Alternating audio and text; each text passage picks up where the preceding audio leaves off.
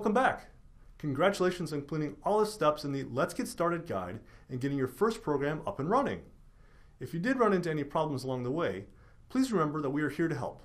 Let us know what we can do to make you successful. So, what did we cover in this first section? We learned that microcontrollers are programmable integrated circuits or computer chips that act as the brains of electronic devices. Most of these electronic devices are categorized as embedded systems. Embedded systems, unlike general-purpose desktop or notebook computers, are electrical or electromechanical systems that perform dedicated functions to complete a predefined task.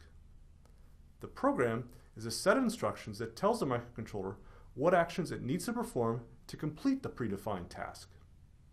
Finally, we saw that using the Code Composer Studio, Integrated Development Environment, and a Launchpad development kit, we can program our own microcontrollers. What's next? We have a short quiz to wrap up this section. After that, it's off to section 2, where we will introduce you to the topic of digital logic. Thanks again for watching, and as always, please let us know if you have any questions. We are here to help.